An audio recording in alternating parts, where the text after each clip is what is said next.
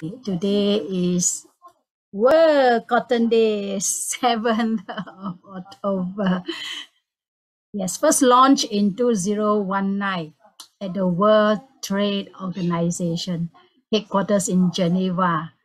World Cotton Day continues to grow each year. And what's so special about cotton? Remember, cotton is grown in over 70 countries and provides an income to hundreds of millions of people every year. And cotton is the only agricultural crop to provide both food and fiber.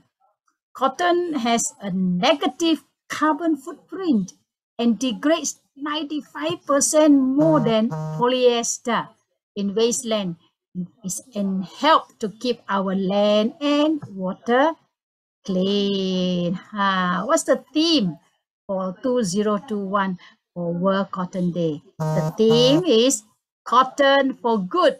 It's to celebrate the fiber's enduring positive impact. This is cotton. Yes, and it provides income for so many people. So ladies and gentlemen, give a thought for the goodness of cotton today or every day and appreciate the values in life and be gratitude to so many things in this world.